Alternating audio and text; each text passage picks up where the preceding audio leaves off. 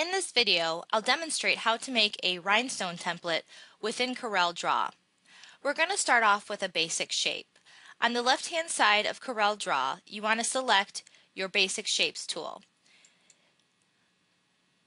If I click on the little triangle, I'll have more options and I can choose Basic Shapes. Go towards the top of CorelDraw and you have your Perfect Shapes option. If you click on the little triangle in the bottom right corner, you'll have more options available. I'm simply just going to choose a heart.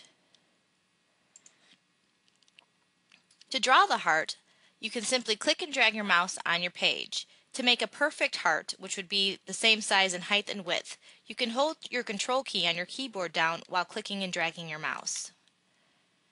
Now I need to make the size of my rhinestone hole, which is the hole that the cutter is going to cut in the rhinestone material so that the rhinestone falls into place.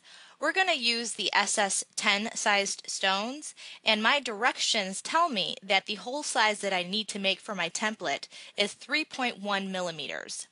To make that hole, I'm going to choose the ellipse tool on the left-hand side of my screen and simply click and drag my mouse, drawing a circle while holding my Control key so it's a perfect circle. Now I need to size the circle. So I'm going to go up to my size bars here and just simply type in 3.1 mm. Currently my Corel is set to the unit of measurement in inches, but that is a quick shortcut so you don't have to keep converting back from millimeters to inches within Corel.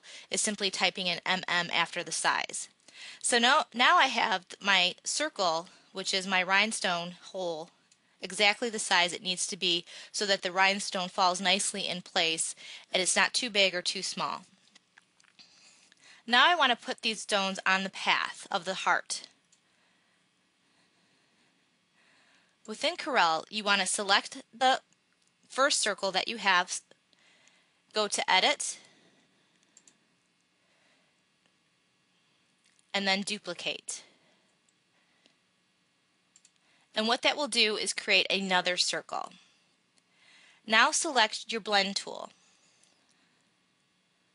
It's over here on the left-hand side. Then you're going to go over to your circle, select the first one you've created, and then click and drag over to the second circle that you've created. Now we have to put these circles onto a path. So at the top of CorelDraw, you want to select Path Properties, and then New Path. And you'll see this arrow on your screen pointing down. You want to select the shape that you want those circles to go onto the path of. Now go back up to More Blend Options and choose to blend along the full path. As you can see, the blend of rhinestones now have spread out along the entire object size. Now you can control the space in between each stone and the amount of stones here under Blend Objects. You can increase or decrease by selecting the up and down arrows, or you can type in a quantity. I typed in 100. I can see those circles are overlapping. So that is too many stones. So I'm going to start decreasing my size until I see a good amount of space in between each stone. Choosing the amount of space in between each stone is very important. If you have too much space, then the stone itself, while you're sliding the stones across your template, could get stuck in place because when the blade actually cuts through the stencil material, a little lip could actually be formed where the blade is actually cutting into it, causing the stones to not completely glide across the material. So they could get caught up on that little lip. So you want to make sure that the distance between the stones themselves is not greater than the stone width. I'm just going to do this visually.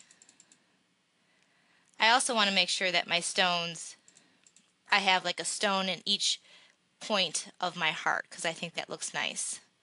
Now you could technically create another shape and measure the distance between each stone to confirm that it is less than the actual stone width itself, but I'm pretty good at guessing, so I can tell that this distance between each stone is less. Now I want to break the stones away from the actual object. So to do that, you go to Arrange,